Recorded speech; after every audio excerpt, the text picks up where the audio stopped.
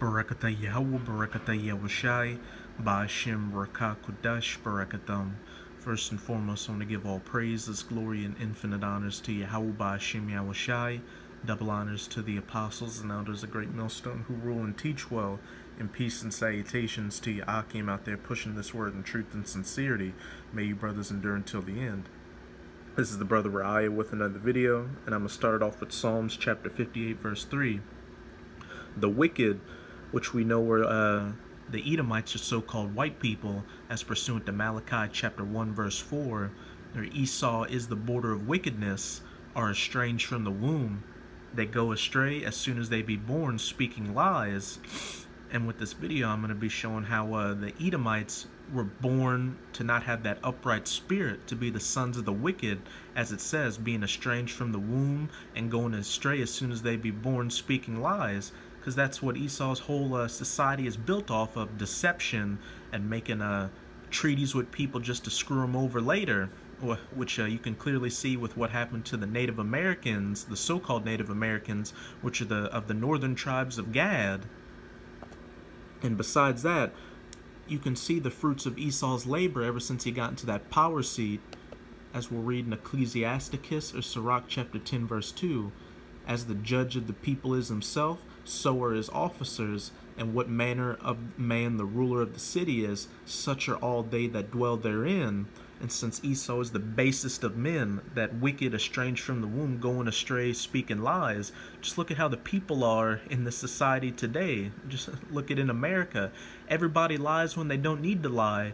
Everybody's always trying to get one over on the other person and put up this false image showing that they're better than other people, which is what Esau's all about. But I digress. But now I'm going to get into my first article just to let the truth speak for itself. And it's on ZeroHedge.com, and the title reads, Iran's leadership must decide if they want their people to eat, says Mike Pompeo, the U.S. Secretary of State.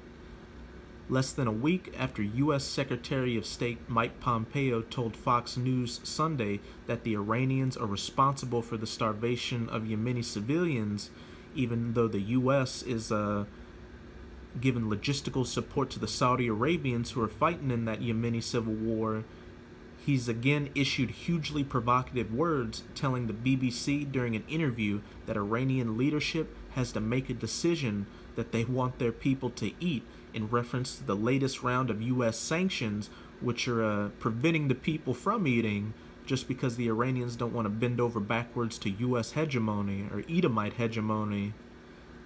As the interview was with BBC Persian, Pompeo's words were immediately translated from English and broadcast to the Iranian public through the BBC's Persian language publication. Pompeo repeated his theme that Iran is the world's foremost state sponsor of terror and a destabilizing influence. Again, the wicked are estranged from the womb. They go astray as soon as they be born, speaking lies. In the Middle East, while ultimately blaming the country's economic suffering on the intransigence of the country's leaders. And anybody out there who knows anything about anything knows that the United States of America, also known as Babylon the Great, is the world's largest state sponsor of terror and that destabilizing influence. Because back during that Soviet-Afghanistan war in the 80s, it was the U.S. that funded the Taliban, as well as brought Osama bin Laden to preeminence by funding him, which led to the creation of Al-Qaeda. And just look at Latin America during the 20th century. The U.S. funded military coups to overthrow leaders who were sympathetic to their own people, to put in puppets who were sympathetic to U.S. interests. And again, with Gad, or the so-called Native Americans, they terrorized the people on this landmass to steal their land. And with that Soviet-Afghanistan war, Esau was such a deceptive devil that he gave school books to the children to get them in that warlike mindset, because there were some mathematic books that taught children how to use addition and subtraction by showing 3 knives for the letter 3 and 2 hand grenades for the letter 2. So when children would add 3 knives and 2 hand grenades, they got the number 5. Just complete madness. And also the U.S. and the state of Israel, which are also Edomites, were behind the creation of ISIS to try to overthrow Assad's government in that Syrian civil war, as we'll see real quick in this other article on mintpressnews.com titled, UN report finds ISIS given breathing space in U.S. occupied areas of Syria. By maintaining an ISIS pocket in the territory it occupies, the U.S., the biggest sponsor of state terrorism, can continue to justify its illegal presence in the country for the long term, ultimately substituting Iran for ISIS as its new regional boogeyman. And you got to remember, Iran was invited into Syria to help with that Syrian civil war. The U.S. wasn't. The U.S. has troops in that country illegally occupying territory in it. New York. A recent report from the UN Security Council's Sanctions Monitoring Team has found that many of the places in Syria where the terror group Daesh, or ISIS, continue to operate, recuperate, and extract oil for profit are in areas of the country occupied by the United States. According to the report's executive summary, Islamic State in Iraq and the Levant have been defeated militarily in Iraq and most of the Syrian Arab Republic during 2017, rallied in early 2018, owing to a loss of momentum by forcing fighting in the east of the Syrian Arab Republic, which prolonged access by ISIL to resources and gave it breathing space to prepare for the next phase of its evolution into a global covert network. While the text itself doesn't explicitly state who controls these areas of Syrian territory, maps of eastern Syria make it clear that the pockets of Daesh within U.S.-controlled territory have remained unchanged in size since November 2017, while the Daesh pockets in the Syrian government-controlled portion of eastern Syria have shrunk considerably since last November.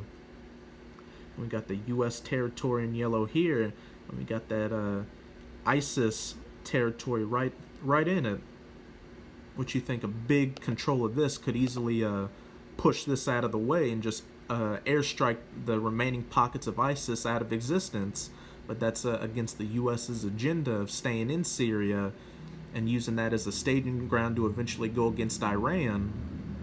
Furthermore, the UN reports states that the area where Daesh has rallied since the year began are located in pockets of territory in the Syrian Arab Republic on the Iraqi border, where the group has mounted attacks, including across the border into Iraq.